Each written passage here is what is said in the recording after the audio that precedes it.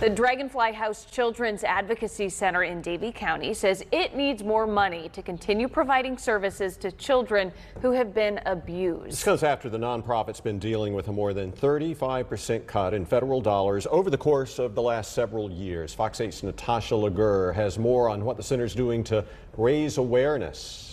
Every child's story matters, now more than ever. The Dragonfly House Children's Advocacy Center in Mocksville provides a safe place for kids who have experienced trauma. These cases are hard.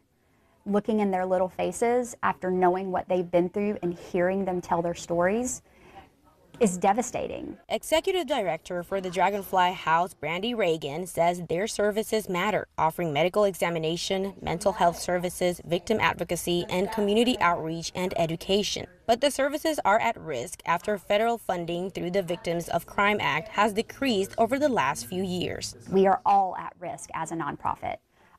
One bad year of fundraising, 1 year of no federal grant, 1 year of any bad thing happening can harm our staff in a way that we have to operate with less people.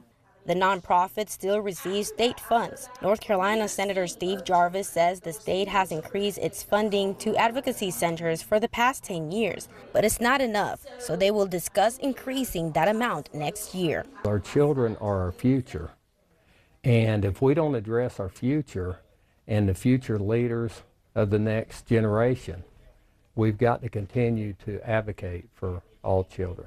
It's this support from state, county, and U.S. senators Reagan is looking for so that the nonprofit can continue to help children. We need them healthy. We need them in a mentally safe place. We need them to overcome the trauma of their childhood.